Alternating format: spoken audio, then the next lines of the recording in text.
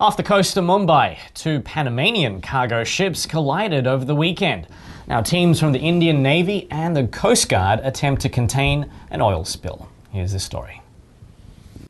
Teams from the Indian Navy and the Coast Guard are attempting to contain an oil spill off the coast of Mumbai after two Panamanian cargo ships collided over the weekend.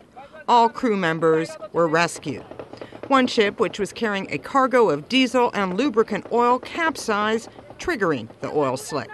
While efforts are underway to contain the damage, officials say oil was still leaking from the cargo, and the slick was likely to spread further because of the tide and windy conditions.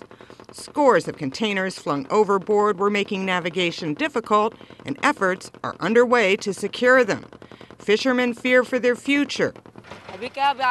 They're saying don't put your nets in the sea for 4 days because water has been contaminated by oil.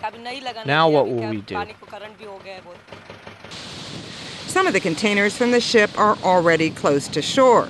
The Mumbai port, one of the busiest in the country, has suspended operations.